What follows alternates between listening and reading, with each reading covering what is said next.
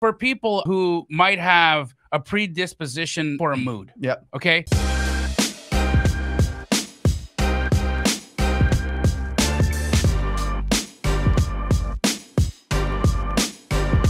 You have your general tone, the general way you are, and you'll know if you're a little bit moody, and that's totally fine. If you're that kind of person, I would venture to say that there has to be some information that you're feeding yourself that's creating that malaise.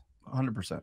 And you can curate the way that you're interacting or feeling in the world by changing what you're consuming, right? Pace and I, we talked about this a little bit. You know, that Cardi B song, WAP. Yeah. And I just was listening to it. And then I'd wake up in the morning and I'd start just thinking, you know, like the lyrics of that song were just playing in my head like they had been going all night long. And I woke up with that in my head and I thought to myself, holy crap. Yeah. This is not how I want my subconscious mind to be marinating. And then I also found that if I'm listening to really hardcore gangster rap, I'm a little edgier in the world. I'm a little less, I'm a little less kind. I'm a little less compassionate. I'm a little quicker to tell someone where they can stuff it.